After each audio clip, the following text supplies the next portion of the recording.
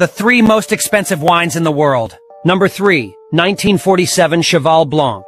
This is a luxury wine sold for $300,000. It's a premium wine from the renowned Chateau Cheval Blanc vineyard in France. The wine was sold at an auction organized by Christie's in Geneva in 2010 to an anonymous buyer.